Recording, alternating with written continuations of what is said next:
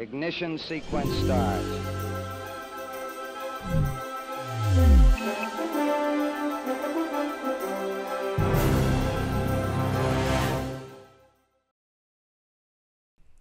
Good morning, and welcome in for a look at the activity in the International Space Station Flight Control Room.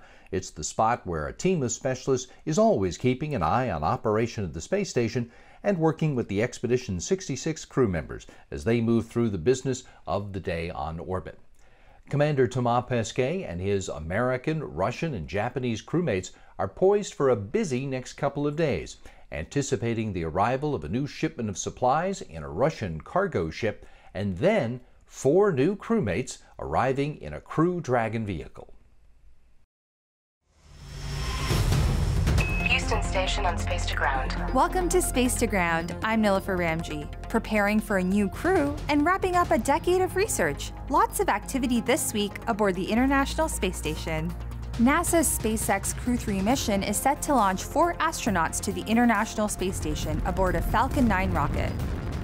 The mission includes 3 NASA astronauts: Mission Commander Raja Shari, Pilot Tom Marshburn, and Mission Specialist Kayla Barron. European Space Agency astronaut Matthias Moret will also serve as a mission specialist. Crew 3 will be conducting a 6-month science mission aboard the space station. Launch is targeted for 2:21 a.m. Eastern Time on Sunday, October 31st from Space Launch Complex 39A at NASA's Kennedy Space Center in Florida. NASA will provide live coverage of launch and docking activities on NASA TV, the agency's website, and the NASA app. Meanwhile, NASA's SpaceX Crew 2 mission is preparing to come home. The return of Crew 2 with NASA astronauts Shane Kimbrough and Megan MacArthur, Japanese Aerospace Exploration Agency astronaut Aki Hoshide, and European Space Agency astronaut Thomas Pesquet is currently planned for early November, with splashdown of Crew Dragon Endeavour off the coast of Florida. Space to Ground. Following over a decade of research aboard the space station, the Light Microscopy module is ready for retirement. And liftoff of Discovery. Launched on STS-128 in August 2009, the Light Microscopy Module, or LMM, has contributed to scientific discoveries, including improvements in biomedical device technology, while also improving our understanding behind the phenomena of earthquakes. Through its 40 experiments conducted over 11 years, LMM has been instrumental in helping scientists and engineers understand the forces that control the organization and dynamics of matter at microscopic scales. That's Space to Ground for this week. Thanks so much for watching. We'll see you next week.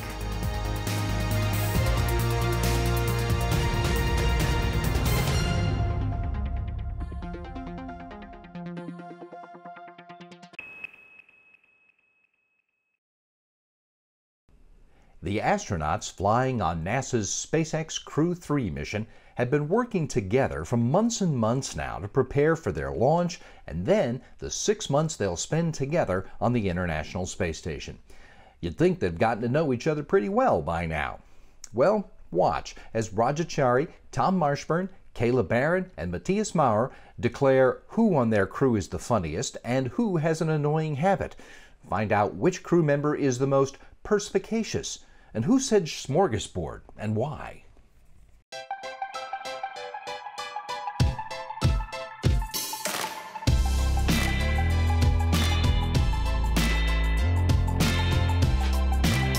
Raja is super fast at analysis. Funny, caring, and competent.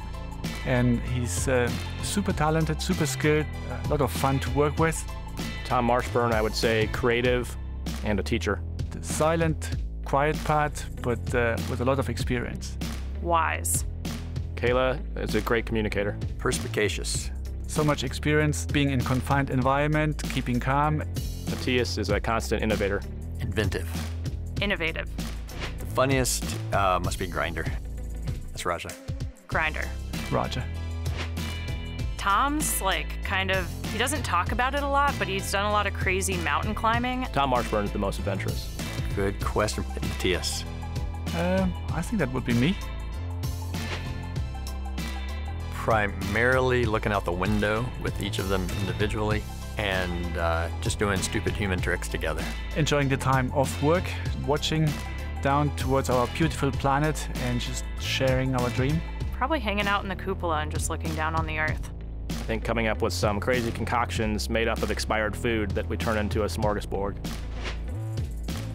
I think Kayla might win if we span it out over time because she has the ability to sustain snacks for a very long period of time.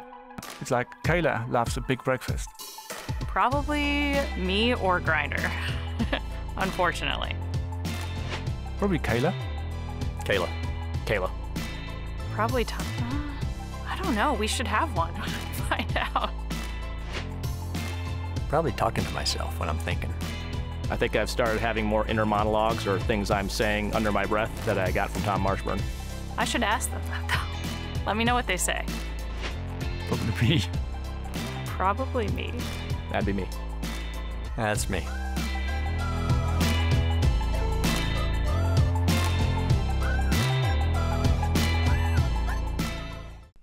When Rajachari and his crewmates arrive at the International Space Station and join Expedition 66, they'll join an effort that started more than 20 years ago to use the unique environment of microgravity to explore technologies that will help humans explore space farther away from Earth, like going back to the Moon and then out to Mars.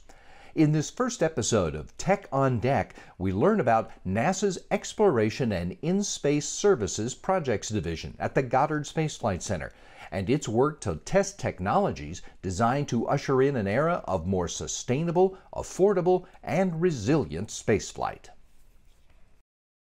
Did you know that if you were born after 2000, during your entire life there has been someone living in space? That's thanks to the International Space Station, which celebrated its 20th anniversary of continuous human habitation in 2020. You've probably heard a lot about the incredible science that happens on board the station, but the outside is actually prime real estate for all kinds of experiments and technology development too. The International Space Station is a great platform to demonstrate service and technology because it provides power, data, there's robotics in space.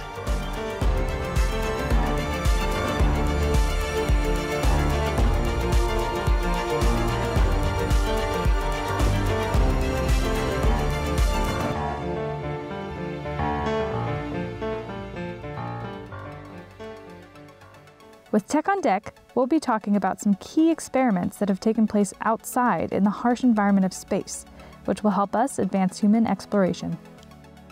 Nexus is NASA's Exploration and In-Space Services Project Division at the Goddard Space Flight Center. The goal of the division is to usher in a new era of more sustainable, affordable, and resilient spaceflight, both near the Earth, around the Moon, and deep into the solar system.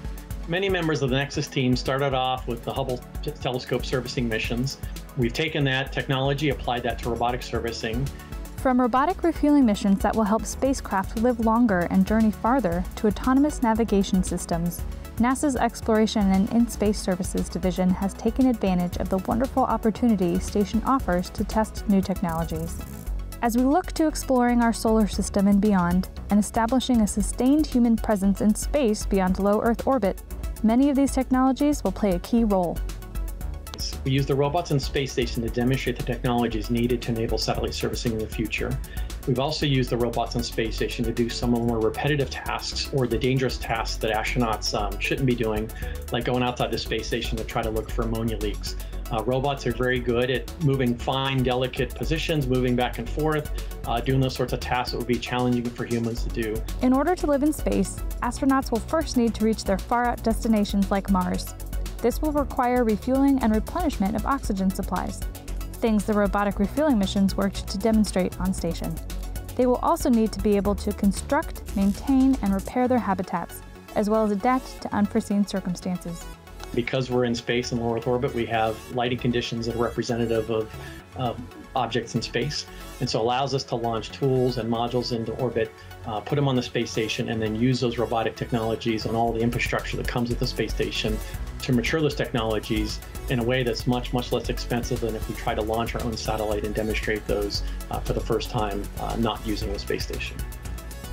For these endeavors, Nexus's work with astronaut tools, satellite servicing, and on-orbit assembly and manufacturing will do the trick.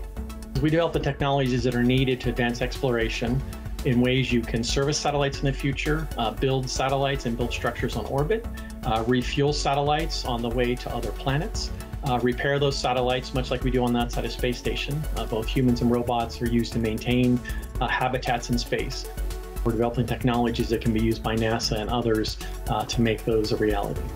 The International Space Station is the perfect testing ground for technologies that will be used to propel humans farther than we've ever gone before. The station is helping us build the necessary foundation to make it possible. The International Space Station is a working laboratory in space, and solar energy is a key element in keeping it running. Astronauts rely on this renewable energy source to power the machines they need for their science work, as well as the ones they need for their survival.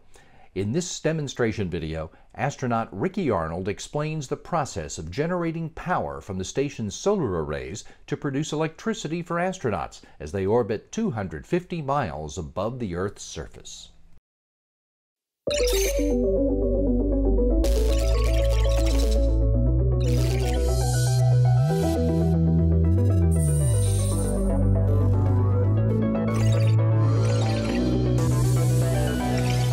Hi, welcome aboard the International Space Station. I'm astronaut Ricky Arnold, and I'm currently at one of our human research facilities on ISS, where you can see centrifuges, laptops, and other scientific equipment. Across from me is another one of these experiment racks, where you can see ultrasound imaging, more laptops, cameras, other equipment, all stuff that requires electrical power. In fact, we have so much equipment for science and life support that our electrical system has about 8 miles or 13 kilometers of wiring to make it all work. So where does this energy come from? Let's have a look. From here in the cupola and through other windows, you can easily see the solar arrays soaking in the sunlight. They are massive. These 4 solar arrays are made of solar cells, which are purified chunks of the element silicon. Together, the solar arrays contain a total of 262,400 solar cells and cover an area of about 27,000 square feet, more than half the area of a football field. That's huge. When the station is in sunlight, the solar arrays produce about 60% more power than we actually need during the daytime. That extra power goes directly to charging our lithium-ion batteries. Now, those batteries are essential because they provide the power we need during the 16 night times we have per day here on the space station. The energy our solar arrays can produce is enough to power 40 homes. And we can maximize the power we generate by rotating the arrays in 2 axes. One like a windmill to track the sun through the course of the day, the other to track the sun's inclination, or its angle in the sky. The space station's electrical power system uses direct current to provide energy for our laptops, lights, water recovery system, and science experiments. Thanks for coming aboard today. Now back to Earth.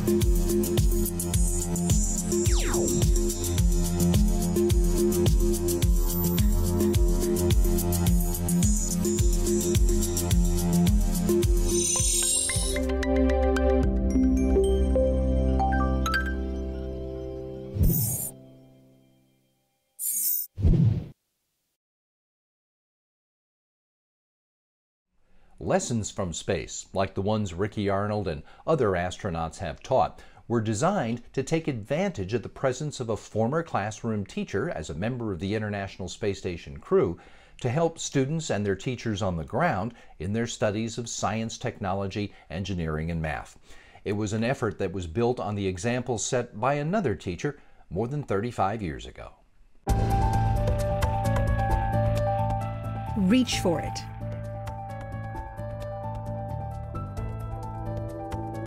Presented by Science at NASA. In August 1984, President Ronald Reagan announced NASA's plan to send one of America's finest, a teacher, to space aboard Space Shuttle Challenger. Of 11,000 aspirants for the adventure, 37-year-old high school teacher Krista McAuliffe from Concord, New Hampshire, was chosen. As the first teacher traveling to space, she planned to conduct science demonstrations from low Earth orbit to get students, quote, excited about history, about the future, and about space, end quote. Tragically, Challenger broke apart soon after liftoff on January 28, 1986. There were no survivors, and McAuliffe's planned demonstrations were shelved. International Space Station astronauts Joe Acaba and Ricky Arnold have brought McAuliffe's mission full circle by completing and filming on orbit her envisioned lessons as a tribute to her legacy. U.S. crew members aboard the station have also performed and captured other brief, engaging lessons, or STEMonstrations. As part of the Year of Education on Station, NASA has made all of the demos available to classrooms around the world. Chromatography is one of the most interesting McAuliffe lessons Akaba and Arnold have brought to life. It provides hands-on activities for students to understand the importance of capillary action and chromatography and compare how they work in microgravity versus on Earth. Capillary action occurs anytime a liquid spontaneously flows into a narrow tube or porous material. It's how plants get water from their roots to their leaves. It's how our blood makes a round trip through our bodies. And it's how those paper towels soaked up the orange juice you spilled this morning.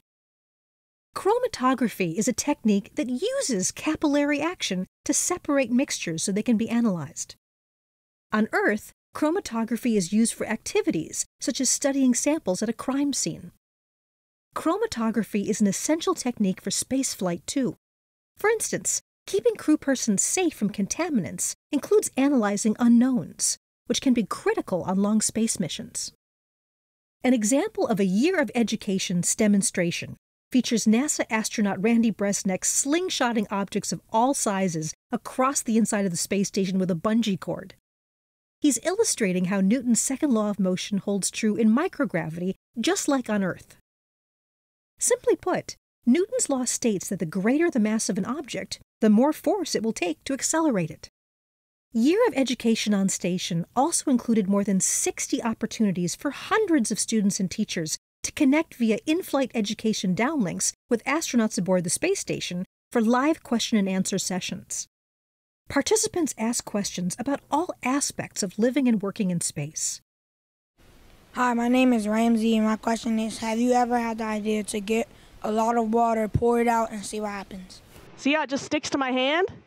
It just waves there. It doesn't really go anywhere. It just sticks right to the surface, so I could drink my lemonade right from my hand. How do you grow plants in microgravity without soil and water getting everywhere? One of the plants actually uses pillows that are impregnated with moisture and the nutrients they need. We have another advanced plant habitat that I've been working on where there's a reservoir and the water, it's all very controlled, pretty much soil-free. The important thing is nutrients and water. Hi, I'm Lexi. Would a yo-yo work in microgravity? I didn't have a lot of time to practice, so here we go. My first yo-yo. So it works, but it's a little bit different. So thanks for the question and let me find out if they do work. With the Year of Education on Station, NASA's goal was to do what Krista and her optimism did so well: inspire students and teachers to, quote, reach for it, push yourself as far as you can, end quote. For more on NASA's Year of Education on Station, go to www.nasa.gov/STEMOnStation. For other inspiring NASA happenings, visit science.nasa.gov. NASA's Human Research Program is using the International Space Station to learn more about how living in space impacts the human body, so we can figure out how to counteract the negative effects to protect future astronauts when they explore out beyond Earth orbit. And that includes dealing with the radiation that astronauts are exposed to when they're outside the protection of Earth's atmosphere. In this installment of a series on space radiation, HRP scientists discuss the biological risks that future astronauts will face on missions out into the solar system.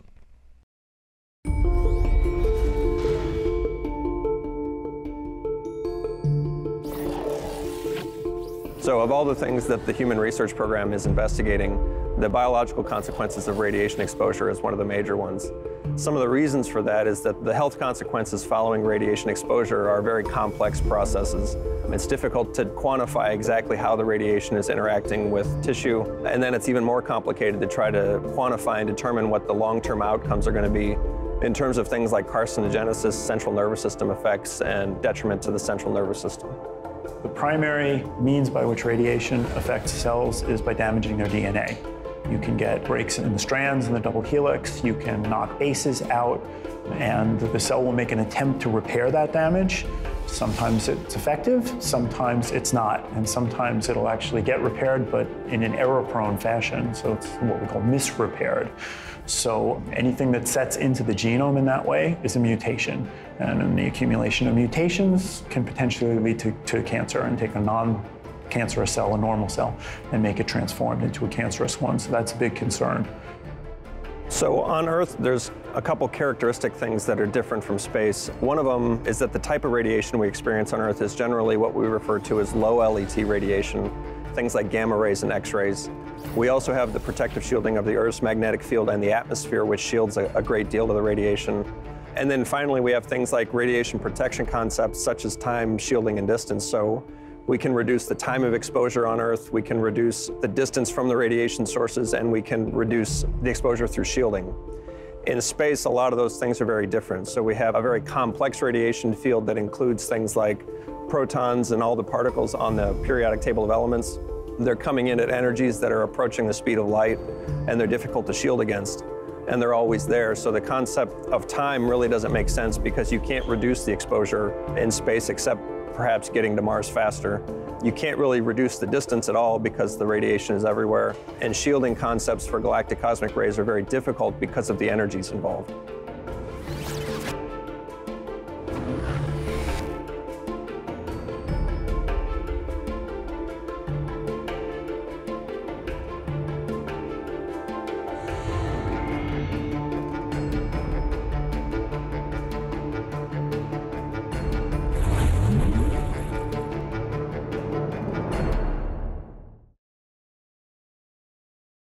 As you'd imagine, performing science research on the ground can be very different than performing it in space. And many International Space Station crew members who spend time working up there come away feeling like they've undergone a profound change. Former astronaut Jack Fisher is one of them. Here he recalls his time in orbit and discusses how the spirit of exploration contributes to humanity's future.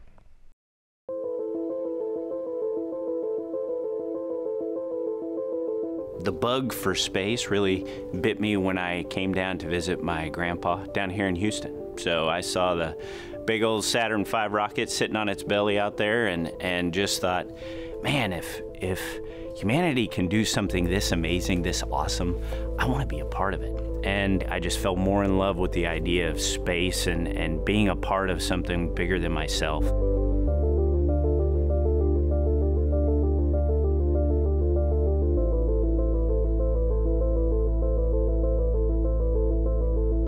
The thought of actually getting to space, I couldn't wrap my head around that. You walk up to this rocket that's covered in frost from the cold fuel inside, and it's creaking and groaning and kind of alive, and you're like, well, that's pretty cool, but they're probably gonna cancel. It's just not gonna happen. You know, I've done so many sims, and it just can't be real. There's no way I'm gonna go to space.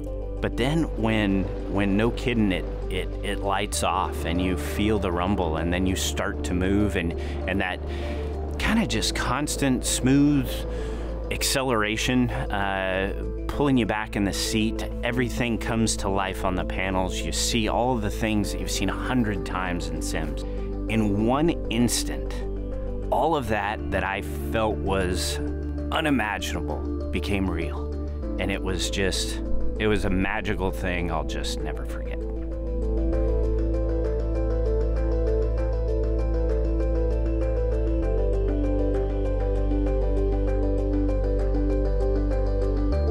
You know, we're scientists and engineers and pilots and doctors. We're not poets, but we sure try to be, because you want to share as best you can the experience that you've seen and felt. I think I told my wife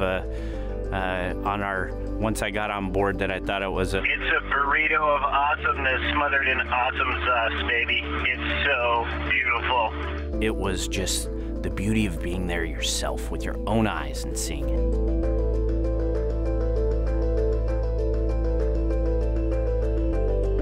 One thing that I would love to do while on orbit was there was a window in one of the Russian modules that looked kind of out the back of the station. And I'd go sit there. I'd turn off everything and you could get it really dark in there, let my eyes adjust and just look out at the stars. And the stars, you know, the longer you sit, the more you see, and it becomes unbelievable. The number, the just billions of stars, the Magellanic Clouds, the galaxies that you can see with your naked eye. And they don't twinkle. They just stare at you. They dare you to come and to explore. It lights a fire inside your soul that is unlike anything I ever experienced before or since. And it's why you see astronauts, you know, they say 560, 580, I don't know how many people have gone to space. They're all the same. They all have that bug. And they all want to do everything in their power after experiencing that to make sure that humanity reaches its potential, that we get there, that we don't just see the stars, that we explore them, that we live there, that we grow into what we can be. And you're reminded of the incredible potential that we have as humans when we put everything else aside and just work together. And you feel a part of that, looking out the cupola and just being a part of thousands of people from across this globe that have put together this just palace in the sky for us to discover and learn and grow. It showed me the potential of what humanity can be when you work together as one team. It inspired me to do everything I can in my power for the rest of my life to enable humanity to evolve, to get there, to those stars that were staring straight in my face and daring us to come get them. That is something that you can never quench. It's been a couple years since I flew, and that fire still burns just as strong today as it will when I die.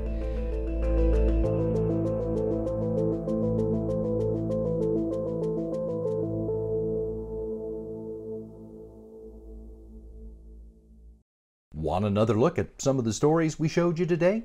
Well, you can find them all on YouTube and Facebook at those addresses right there, rubbing shoulders with lots of other great features on a wide variety of NASA topics. If you're looking for good conversation about human spaceflight, check out Houston, We Have a Podcast, our weekly show about all aspects of human spaceflight and NASA's missions of exploration. Today, Gary Jordan talks with each of the Crew 3 astronauts and gets a little insight into their backgrounds and their goals as they get set to leave the planet for 6 months on the space station. Go to nasa.gov/podcasts for this week's episode and all our previous episodes, and the full library of all the NASA podcasts, which are also on Apple Podcasts, Google Podcasts, and SoundCloud.